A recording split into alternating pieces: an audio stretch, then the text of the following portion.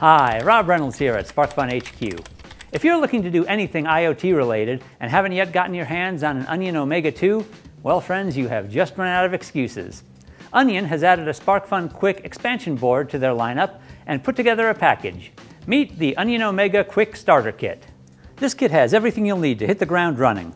An Onion Omega 2 Plus, the power dock, their brand new Omega 2 Qwiic expansion board, a 6-foot micro USB cable, USB wall charger, 3 100mm Qwiic cables, and 3 SparkFun Qwiic breakout boards, the distance sensor breakout, environmental combo breakout, and the grid-eye infrared array breakout.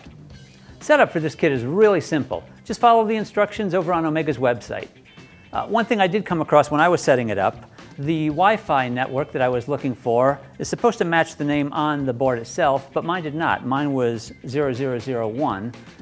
So I tried connecting to that, it worked, it upgraded the firmware perfectly, but then when I went to go into the device manager, there was nothing there. So I did a little poking and found out that during the setup, it had changed the name to what I would expect. It matched the MAC address, so just be aware of that. Switch that over, you should have no problems after that. Once you pull up the SparkFun Qwiic app, because the sensors are all I2C, it's as simple as plug and play. The OnionOS recognizes when you plug in a board, and that board immediately shows up on your page. Just click on the Interact button and you'll start receiving on-screen information. Ah, I see the humidity is up to 10.5%. Pretty humid for a Colorado winter day.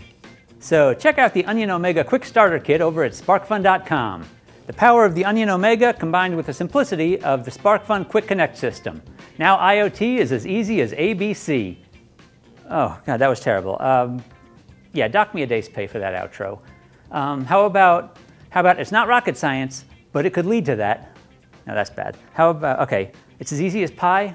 No, then I'm going to start singing the 100 Digits of Pi song, and that's going to be longer and less interesting than my Raspberry Pi A Plus song. How about just buy this? How about that? I don't know.